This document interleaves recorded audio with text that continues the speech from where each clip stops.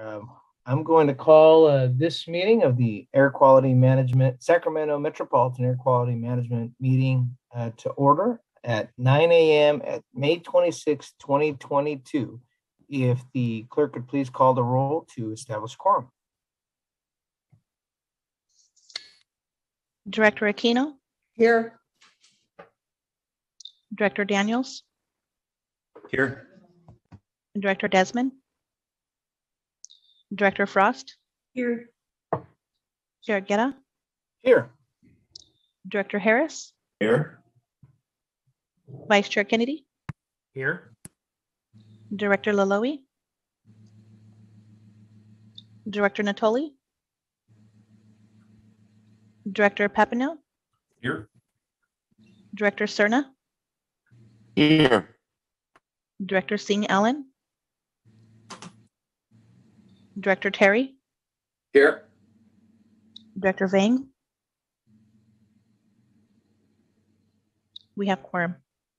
Great. Thank you very much, Madam Clerk. If everyone could please rise and join me in the Pledge of Allegiance. Salute, pledge.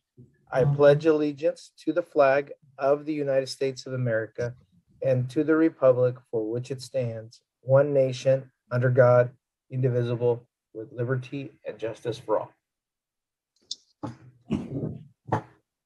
Thank you very much, Madam Clerk. If you could please read the board clerk announcements.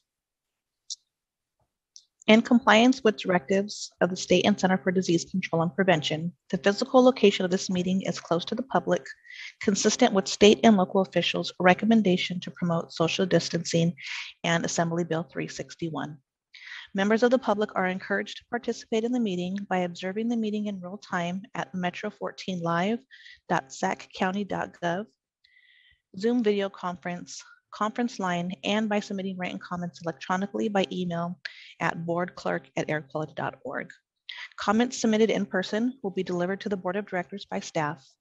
Public comments regarding matters under the jurisdiction of the Board of Directors will be acknowledged by the chairperson and accepted into the adjournment of the meeting, distributed to the Board of Directors, and included in the record. This meeting of the Sacramento Metropolitan Air Quality Management District is cablecast live without interruption on Metro Cable 14, the local government affairs channel on Comcast Consolidated Communications, and AT&T Uverse cable system. This meeting is being closed captioned and will webcast at metro14live.saccounty.gov. Today's meeting will be repeated on Monday, May 30th, 2022 at 2 p.m. on Channel 14. Great, thank you, Madam Clerk. And before we get here onto the next item's agenda, I want to thank everyone for being here. If you go to sparetheair.com or airquality.org, you can check our AQI of the day and the previous day. And yesterday was hot. I know it because I was walking all afternoon. And it was 97 yesterday, as you can tell with the ozone when the heat goes up. Today we're at 58 AQI, and as we get to the weekend, it's cooling down, so we'll be in the good range, approximating about 50. So with that, I want to thank everyone for joining us for this Air Quality Management Board meeting, and we'll start off with our first item of business, Madam Clerk. The first item on the agenda is the consent calendar. Item number 1, Assembly Bill 361 compliance, remote meetings during declared emergency. Item number 2, April 28th, 2022, Board of Director meeting minutes. Item number 3, cancellation of the June 23rd, 2022 Board of Director meeting. Item number 4, contract amendment with Breathe California, Sacramento region for the Our Community Car Share program. And item number 5, side agreement with Sacramento Air District Employees Association for on-call duty and callback pay. Great, thank you, Madam Clerk. Madam Clerk, do we have any members of the public signed up to speak? No, we do not. Then let me bring this back to the board. Are there questions or comments or an action from the board here? Move approval of the consent calendar. Second, Terry. It's been properly moved by Board Member Daniels and seconded by Board Member Terry. Any other questions or comments? Seeing none, Madam Clerk, if you could please call the roll. Director Aquino? Aye. Director Daniels, Aye. Director Desmond, Director Frost, Aye. Chair Guerra, Aye. Director Harris, Aye. Vice Chair Kennedy, Aye. Director Laloe, Director Natoli, Director Papineau, Aye. Director Cerna, Aye. Director Singh Allen, Director Terry, Aye. Director Vang. Yes. The consent calendar passes. Great. Thank you, Madam Clerk. We'll go ahead and move on to our next item. Madam Clerk? The next item on the agenda is the Air Pollution Control Officer report. Give me 1 second and I will pull it up for you guys. I have Alberto Ayala on the line to give the presentation. Good morning again, board. Thank you for being with us. We have a couple of important action items for you on the agenda today. So I'm going to try to get through the APCO report fairly quickly, but there are some few pieces of information that we definitely want to share with you. Next slide, please. So we're sharing this NASCAR type letter with you because as you can see, it's a large coalition and we are a part of. And what this coalition is doing, led by CALITC, the California Electric Transportation Coalition, longest-standing organization pushing for support for EVs and the infrastructure that is necessary for those EVs. We recently submitted a letter to the governor and the leadership asking for funding to support the infrastructure that is needed to meet the state's no more gas combustion car goals. And I want to share a couple of nuggets of important information for you all, because I know that we all get involved and navigate this space of, going all EVs and what sort of infrastructure we need. The coalition did a pretty useful analysis. And what they came up with is over the next 10 years, we need $20 billion in state investment to reach our full electrification goals. And these are useful numbers because we often get asked the question, I know you do, you probably wonder, how much is it needed and over how long a period of time. So I wanted to share these numbers with you because I think it's pretty useful just to put things in perspective. So again, the analysis that the coalition conducted for this letter suggests that over the next 10 years, we need a total of $20 billion in investment for infrastructure, give and take, obviously. The next piece of information is of the $20 billion, you have $5 billion in public investment, and the rest is going to be private capital. This is important because, again, this points to the very significant investment from the private enterprise that is already happening. And when we think about what we see at places like the California Mobility Center and all those companies that are ready to go, this is where that money is coming from the private investors, the innovators that are ready to take advantage of this growing green technology. So anyways, I wanted to share those a couple of bits of information with you because I know this is often a question that people like us get asked by folks like you. So next slide, please. So now we're going to get into a bit of the weeds of the National Ambient Air Quality Standards. And the reason we're bringing this item to you is because this is something that we need you to be aware of. As you know, the name of the game for air agencies across the state and the nation is we have to meet the National Ambient Air Quality Standards. These are set by the federal government, specifically EPA. The standards cover the pollutants that are shown in my graphic here. There is namely for us, particulate matter and ozone pollution, the one that is of greatest concern. That is not necessarily the case across the country, but for us, those are the things that we really keep a close eye on. When a region like Sacramento is in non-attainment of these federal standards, we get a label, and these are called the designations. And the designations really are indicators of just how far a region is from meeting these standards. Once we get designated, then the clock starts ticking, and that pushes us to develop these air quality management plan or state implementation plans that you'll hear us talk about often. And then the cycle repeats because every 5 years, per the Federal Clean Air Act, more or less, every 5 years, EPA is supposed to revisit the national ambient air quality standards to make sure that they are still reflective of the best science and the most protective levels for public health. Okay, so the reason I'm bringing this discussion is because our region is about to be designated as severe non-attainment. So next slide, please. Now, when I talk about the region, when it comes to air quality planning, I want to remind you that we are a 5 air district region, the so-called Sacramento Federal Non-Attainment Area. And this is something that we pay close attention to because it makes us work very closely with our partners around the region. And you can see the 4 air districts that we work with: Placer, Yolo, Solano, El Dorado, and Feather River up in Yuba County. So our region is in the process of getting designated with our full support. We are fully behind this as a severe non-attainment. Now, what does that mean? That means we have until 2032 to reach attainment.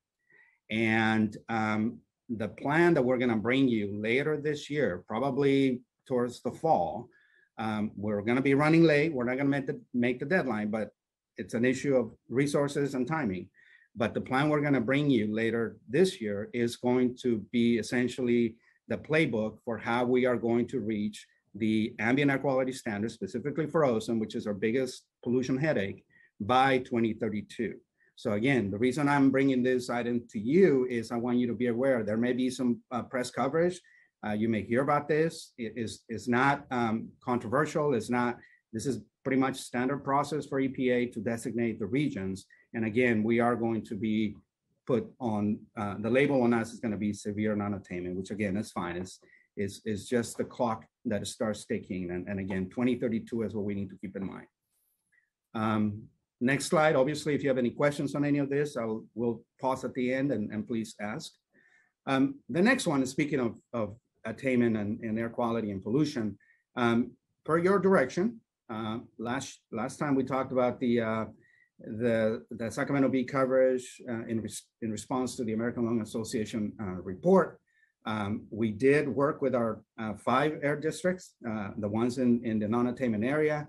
We issue a press advisory, a press statement that, to my surprise, got a lot of play, and in a good way, because I think we were able to successfully make our point that the American Lung Association report and some of the media reporting around it really wasn't a balanced reporting in terms of where the whole region is. And again, I want to thank you for your support, for your direction.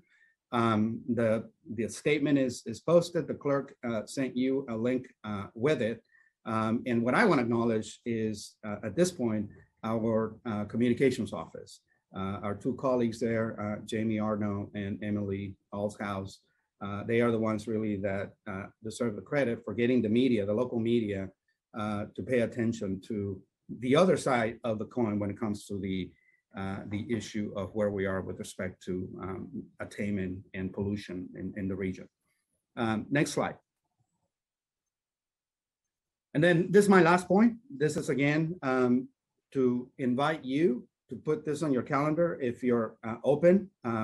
We are co-sponsoring. We are one of many co-sponsors, but as a local agency, we're going to be giving the welcome to the attendees for the California Hydrogen Leadership Summit.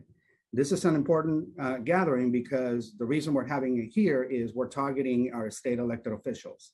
And this is going to be in anything and everything related to hydrogen discussion. Obviously, this is something that, as you have heard before, this is important for our agency. This is important for our region.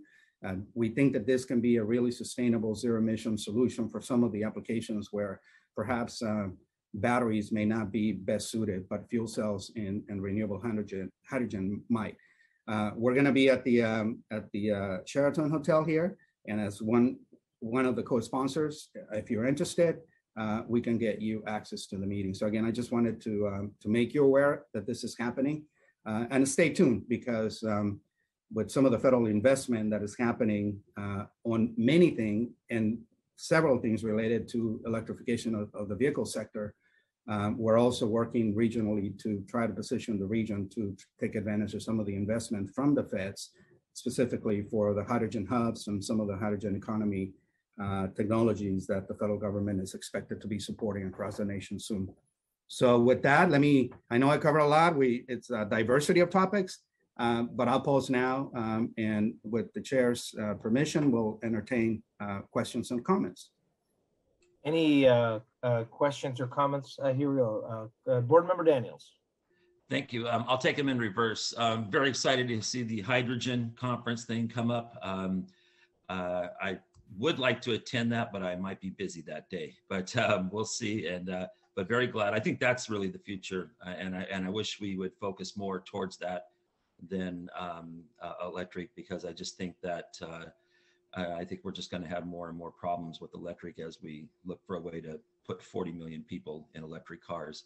But and then on the American Lung Association response, thank you very much for that. It really disappoints me that an organization like that, who I would consider a partner with us in what we try to do on this air board, would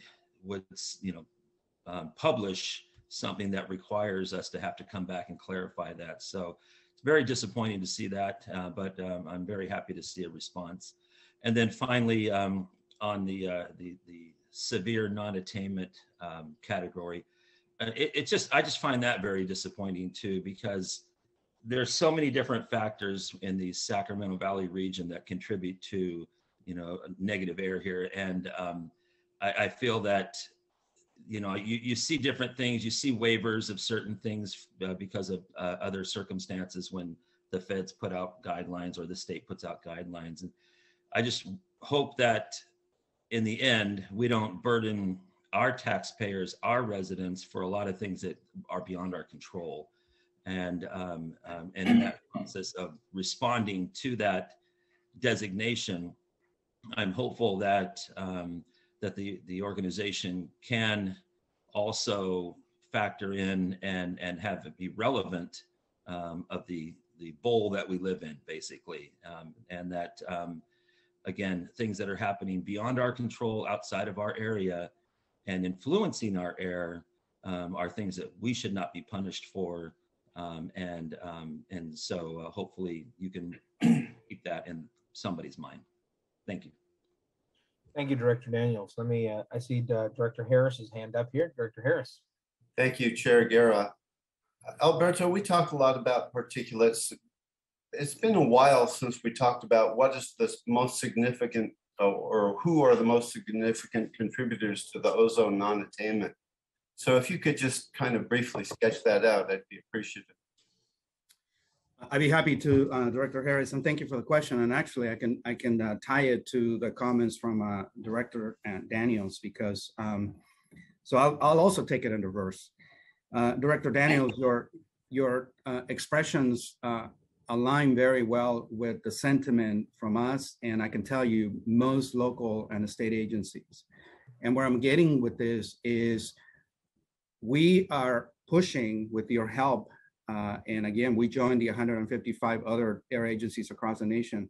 We need to push the federal government to also control the sources of pollution for which we don't have the authority. And this is getting to the question for Director Harris. When it comes to ozone pollution, transportation sector is going to be the biggest source, because the transportation sector, the tailpipes of our vehicles and equipment, are the ones that are going to contribute the precursors that form the ozone, which we are so far in non-attainment of the standards. So from that respect, it's a two-way process where we do have to go per the federal government through this planning process. Let me remind you that the reason we need an approved plan is not only because it's important for public health, but also for the region to be eligible for federal transportation dollars. Our friends at SACOG need our approved SIP for that. So there's a double layer of necessity here. But to your point, Director Harris, is essentially a fossil fuel combustion. I mean, if you think of anything that you put into an engine and you're going to get something useful out of it, and it's going to be reliant on fossil fuel combustion, that's going to be the headache that we're going to have to deal with. And the last point I'll make about Director Daniels' point is, I get your point, and the frustration is shared, but it's going to get tougher. And the reason for that is because the same EPA is at the moment thinking of lowering these ambient air quality standards that we all need to meet. And it's not a done deal. We're going to bring you back that information, but I just want to make sure that I manage your expectations, because this is certainly not going to be the last time that you hear us talk about these issues. So thank you for the questions. Yeah, and I just wanted to make a comment here for our directors. Yesterday at Regional SAN, we took, I think, what is a very significant decision after a lengthy discussion. Director Cerna here in the Air District made a motion to widen the RFQ, RFP process for a biogen plant, a very expensive project at Regional SAN, which was by staff mostly dedicated to burning biogas in engine technology to create electricity, meaning that there would have been particulate byproducts and damaging to air quality. The discussion was about including the possibility of using fuel cell technology in a tri-generation mode to create green hydrogen and lower the emissions to virtually zero. A really robust discussion. Eventually, the Regional SAN Board directed staff through Mr. Cerna's motion to open up the possibility to allow fuel cell providers to be able to bid on the project. I think this is really significant change in thought mode. You know, we have older technologies, basically human beings burn everything, right?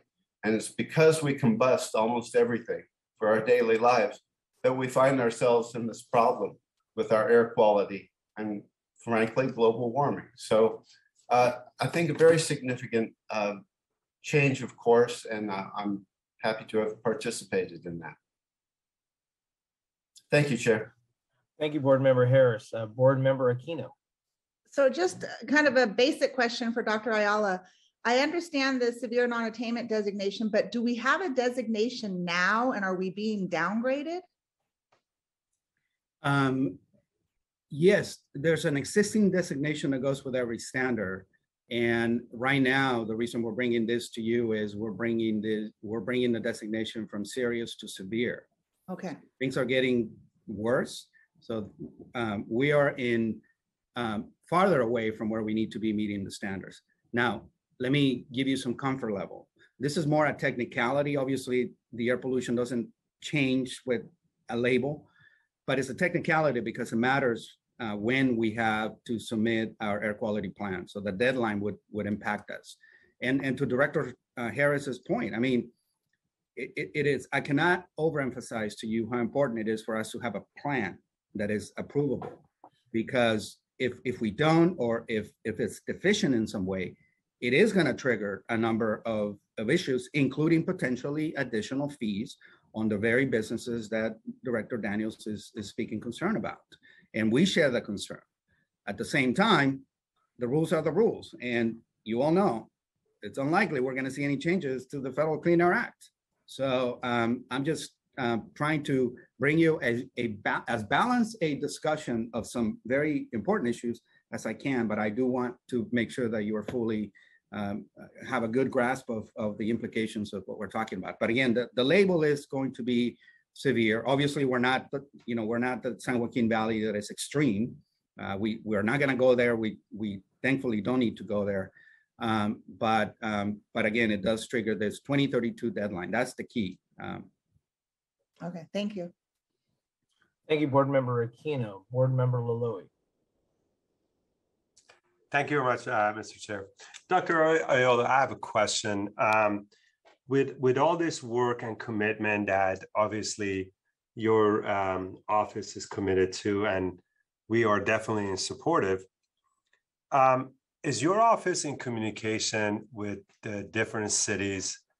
And obviously, as you know, our governor has kind of ordered this dense building and kind of filling up every inch of our city. So is your office in communication with the planning department, right? Or, you know, kind of consulting them as if there is an area that has the worst air quality in the city, is that and they're approving 300, 400 units to go within this very specific community. Is there a direct communication between you and the planning department, and are they asking for your office's comments and feedbacks about these projects? Thank you, Director Loloe. Very good question. So the short answer is yes. I'll remind you as well that one of the functions, the responsibilities that we have as an air agency is to participate in the CEQA process and the engagement and commenting on these plans that you, as part of your jurisdictions, are approving. So absolutely, when those developments get discussed and go through the approval process, our agency has a clear role, and we take that responsibility very serious. Now, I want to address your question specifically about different pollution across the region. Luckily, thanks to some of the research that this agency has conducted in the past, we have a good understanding that in our region, there aren't these hot spots of pollution, meaning the pollution is not worse and concentrated in one area versus another. It's pretty regionally distributed. So that helps us because, again, we're all in this together, right? And we all have the same bad air, but no one is breathing worse air than others. Now, on the question about infill development, I think you spoke about density. That is a responsibility of our friends at SACOG, and it is also a climate change policy requirement from the state. And that's why we often talk about reducing vehicle-related emissions at the same time we reduce vehicle miles traveled, meaning vehicle use. So that is one of the reasons that we are building a very strong partnership with our sister agencies, because transportation, as I say, is the glue that brings us together. We just come at it from different angles. So I hope that that answers your question. And Mr. Chair, if you would allow us, as we entertain Director Terry's question, I also want to make sure that I give opportunity to our staff to maybe add anything that I might have missed on any of the topics that we cover. So we have our full complement of our senior managers here. So thank you. I know definitely. If there's anything missing in that question, please feel free. I do want to remind our team that we have a budget action that I'd like to make sure we have a quorum for before the end here. But, Chair, if I could, I just want to echo what Dr. Ayala said and reinforce the fact that in my city, at least, there have been multiple meetings that I have sat in with our planning staff and Air District staff where they were very aware of certain things that they had concerns with around standards and other things, whether it was shade trees or other things that we were doing as we were going through the planning process. And our staff, the Air District, does a fantastic job in working with my city's planning staff. So I just want to point out that from my experience, they've been doing a fantastic job for the last 10 years. Thank you, Board Member Terry. And I would say the same thing for the city of Sacramento here. Is there any comments from the staff regarding that question about coordination with our cities? Sure, Guerra, this is Jaime Lemos. So I oversee the Transportation and Climate Change Division, which we have the land use section under our division. And so we have a history of a relationship with all the local jurisdictions in commenting and supporting a lot of the urban infill, as Director Terry has mentioned, in supporting urban growth, but in a way that minimizes the impact on climate. And we have a really good relationship with all staff. And so we have a process in which we comment on many of the large projects that every jurisdiction is pushing forward. So I just wanted to add that it's been for many, many years, we've had this process in place. Thank you very much, Mr. Lemos. I would just close with a couple of these since I see no hands raised. One, if you can't make the hydrogen conference, one thing that I've discussed with our air pollution control officer is to do a tour of the hydrogen facility over in West Sacramento that we're involved with the new locomotive. That'll be a good opportunity for us to discuss also the multiple things we're involved with in the hydrogen field. The Air District has been in conversations with Regional Sanitation District to make sure that we look at this as a viable option. Obviously, we have a mobility hub where we have hydrogen, where we're working with some hydrogen sedans, some hydrogen vehicles are part of our mobility hub. And then looking at what our overall infrastructure needs are for that to be an option. So when we get that put together, we definitely will be inviting the board for a time where we as a board, for those, of course, with Brown Act rules and everything, could discuss these issues as well on site at a facility. But with that, I will say also that even as the feds change, our air district has done a tremendous amount of work working with the other 4 districts in partnership, because we're all affected by it. And even before the pandemic, and even this last time, when we do go lobby the federal government, it is a unified voice of the air districts of how each of us are doing our part to work together to support our friends in Placer up who are facing the fires, and they us who face the impacts of the smoke as well. So I want to thank our staff for that robust discussion here with the APSEO report, but more to do here. So with that, if there's, Sure. yes, go ahead, Board Member Daniels. Yeah, I just need a clarifying point from the doctor. You used the terminology, I believe you said things are getting worse. My question is, are you saying that the air is getting worse, or it's my understanding that the standards are just getting stricter, and so maybe we're further from the standards?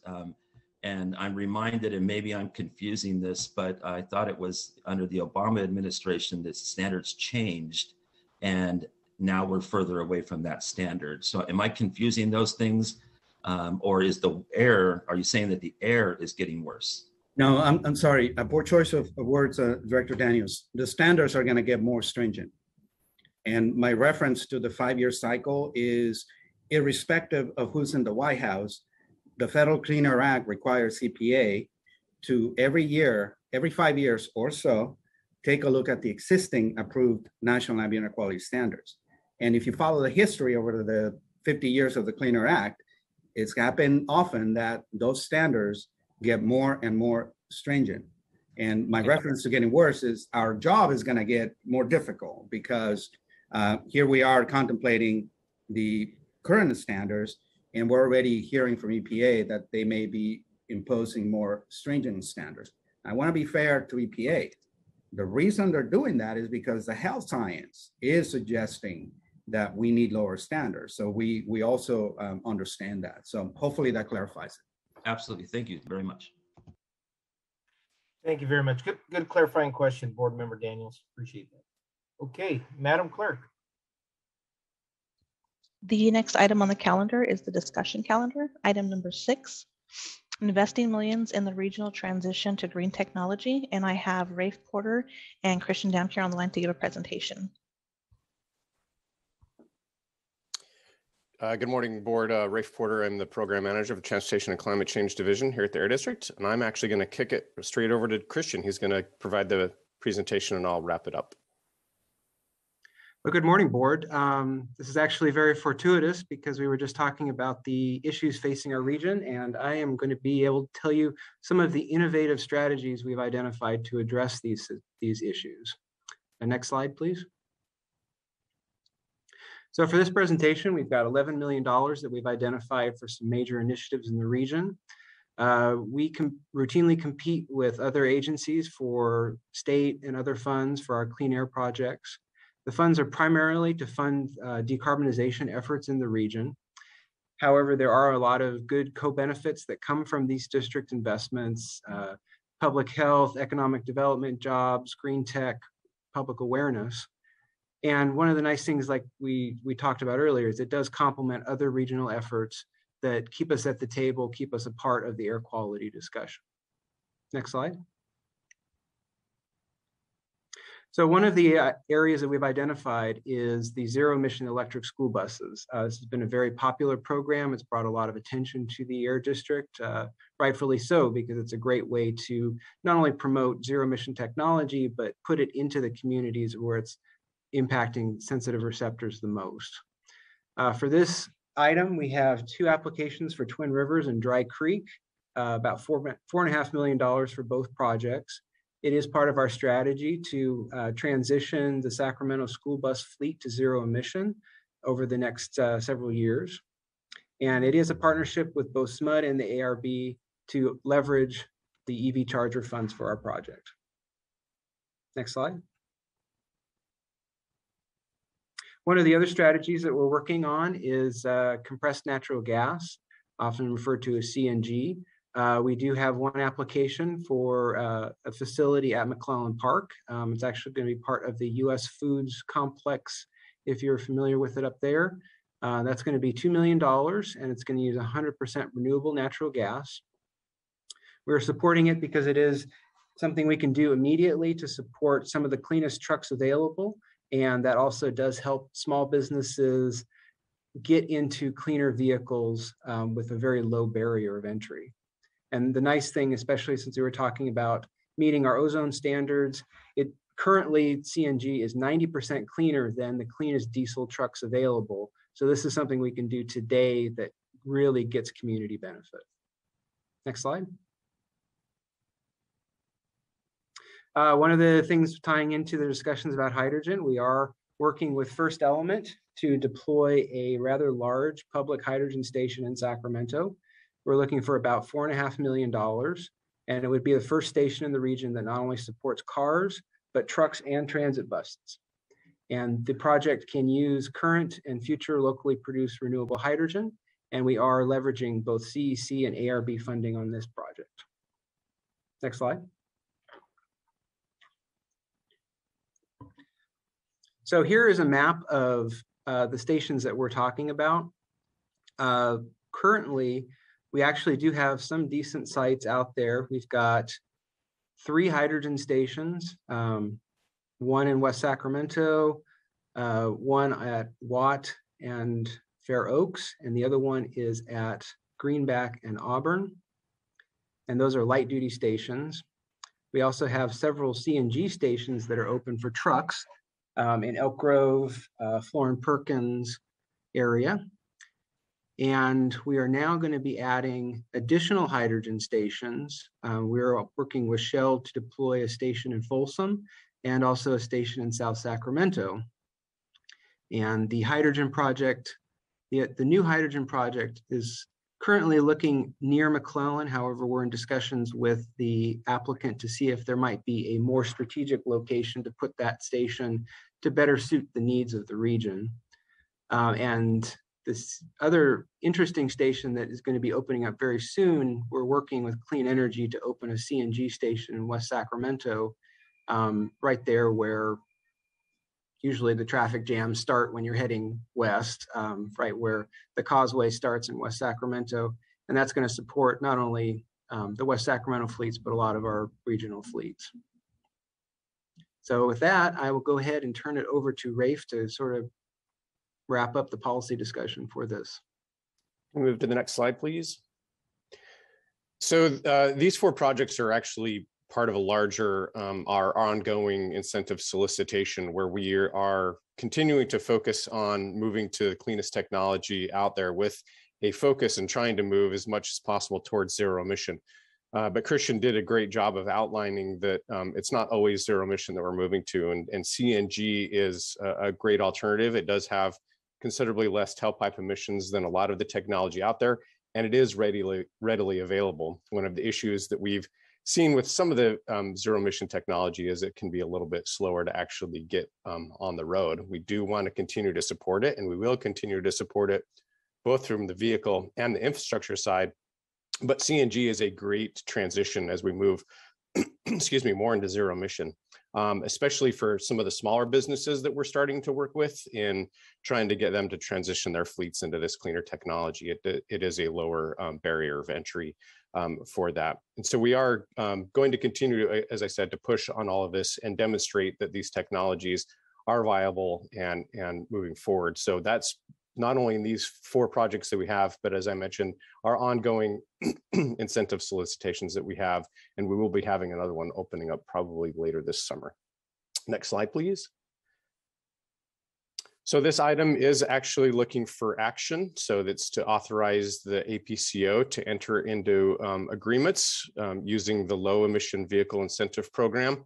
We're looking to work with Twin Rivers Unified School District in an amount not to exceed 3.2 million, Dry Creek Joint Elementary School District not to exceed 1.28 million, Beyond 6 not to exceed $2,046,730, and First Element Fuels in an amount not to exceed $4,531,836 for fueling infrastructure. So that's the end of our presentation. We're happy to take any questions or an action at this time. Thank you.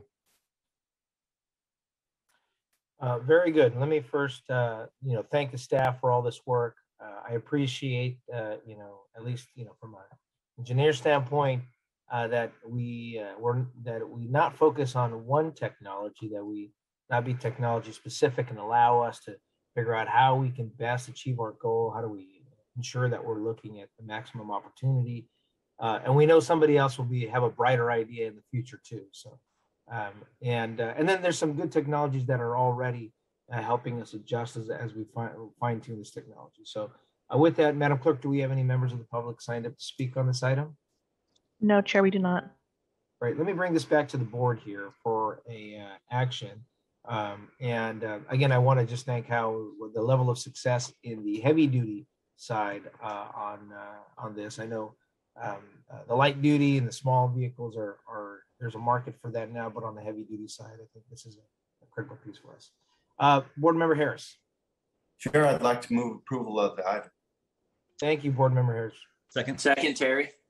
Been seconded by Board Member Daniels. Sorry, Board Member Terry. Board Member Daniels beat you to the punch.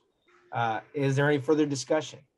Seeing none, I just like to say, Chair, just let me say real quick. I can't think of a better way to spend our money than on this kind of thing. That nothing worse than a bunch of kids rolling around in a bus that's gassing them, and putting our money towards this is a way to spend our dollars.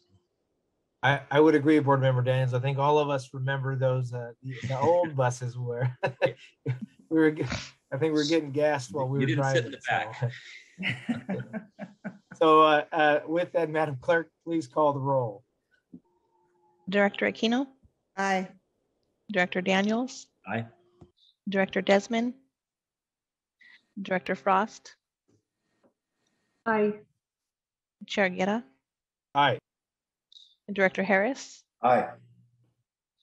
Vice Chair Kennedy? Aye. Director Laloe?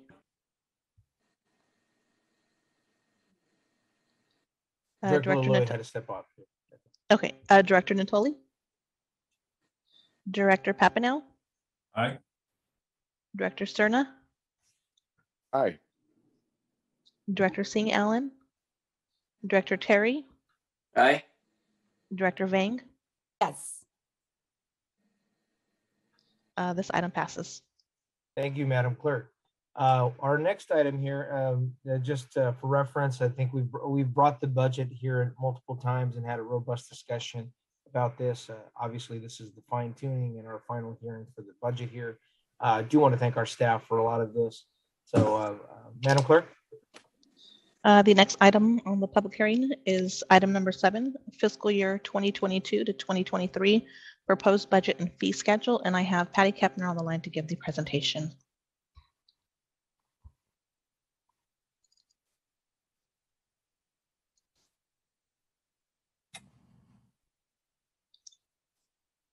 Okay, good morning, Chair Guerra and board members. My name is Patty Kepner. I'm the controller for the district. Today, I'm pleased to present a summary of the fiscal year 22-23 proposed budget and fee schedule. This is the second of 2 public hearings that are required, and I'm going to start with a recap of the April meeting. Next slide, please. So last month, we took a look in more detail at the budget for each of our 3 funds, which is the general fund, the proprietary fund, which is our building, administrative building, and the special revenue fund, which houses our incentives. We looked at the 5-year forecast for each of those funds with special emphasis on the general fund, which continues to show a structural deficit over the forecast period. We also looked at the proposed fee schedule, which it has a CPI adjustment of 5.65%, an increase, and that's composed of a 4% index change based on our standard index, and then 1.65% of a carryover of the fiscal year 2021 fee increase, phased in, deferred 1 year, and then phased in over 2 years per board direction.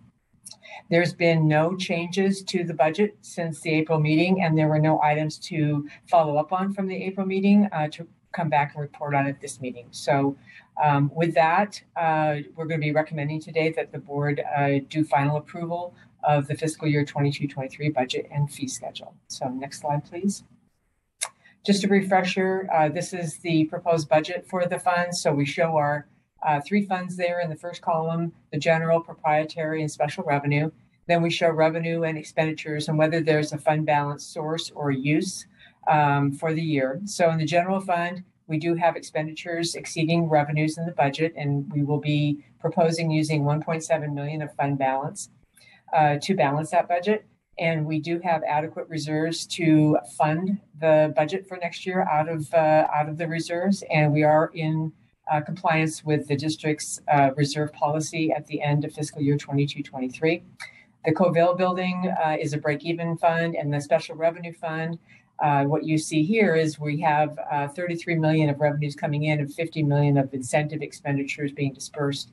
And so that's a use of about 16.7 million of fund balance, which is a good thing. That means we're getting the incentives like the ones that were just reviewed out the door to the community. So that is the overall budget. And I'll just take a quick look on the next slide on headcount. Next slide, please. So our headcount here, just to refresh you, this is the 5-year trend in actual proposed headcount, actually approved headcount that was in the budget. So in the first 3 years there, you can see we're at about 98, 99 of approved headcount. It dropped down during COVID, conservatively managing the headcount, not really with the uncertainty that COVID brought all of us. And now for 22-23, we are proposing increasing that by 3.5 positions. 2.5 air quality engineers and 1 administrative specialist. So it's really restoring our staffing levels to what they were 5 years ago. Next slide, please. This slide basically lays out the wide range of resources that the district relies upon to meet its goals and its overall mission. And so it's very self-explanatory here, the type of resources that we rely on. But I did want to point out that within the board item, there is an attachment A, if you're interested, that has additional details on each of these items, including the professional services, outlining some of the key contracts we have there. But as you can see, there's a lot of resources required, and we've got those adequately budgeted in next year's proposed budget. Next slide, please. So the summary here is our general fund for next year is balanced, and we're doing that with accumulated reserves still being within our reserve policy.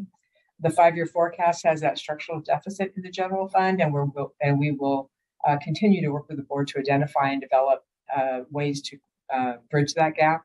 And then we do have the 5.65% CPI adjustment to fees that are allowed by our rules, and that increase will be effective July 1, 2022. Next slide, please.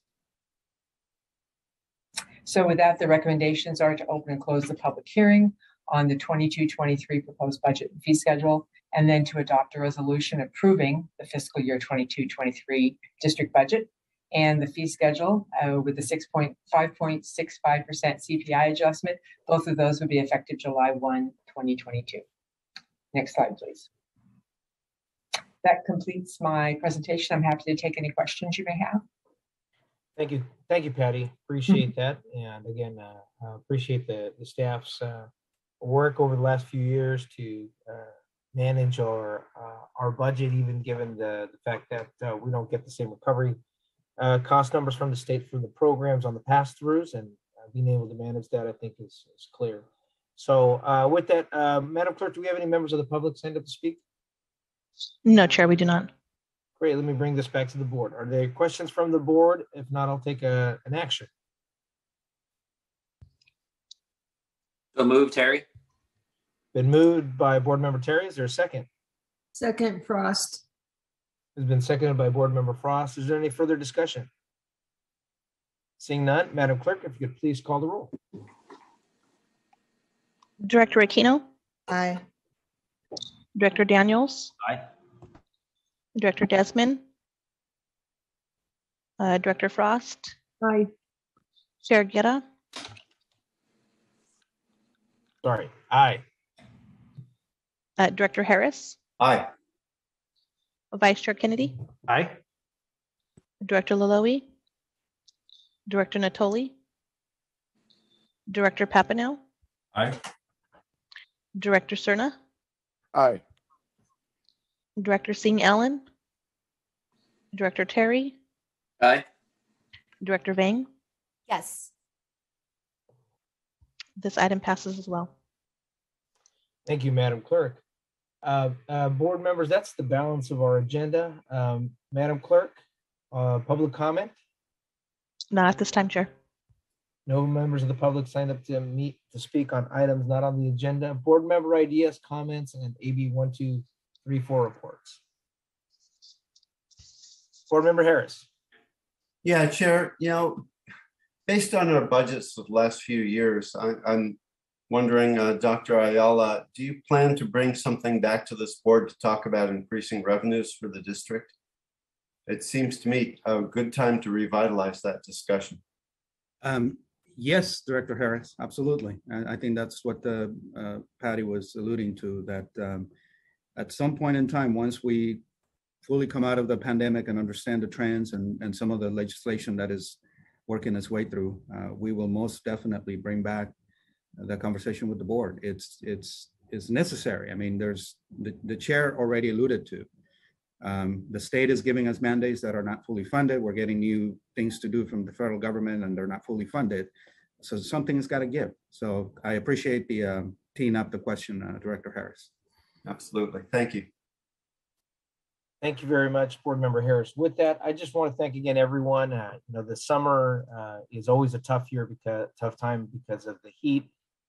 Ozone levels go up higher. It becomes much more difficult with folks who have issues with respiratory challenges and just the impact on our kids and lung development. So I do want to thank everyone. This is one of our public health agencies, and thank you all for your commitment today. And that concludes our work for the day. So we're done before 10 o'clock. Everybody, thank you for being judicious with the time.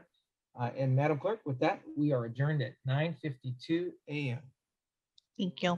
We'll see you all in July. Thanks, everybody. Thank you. Thanks, everybody.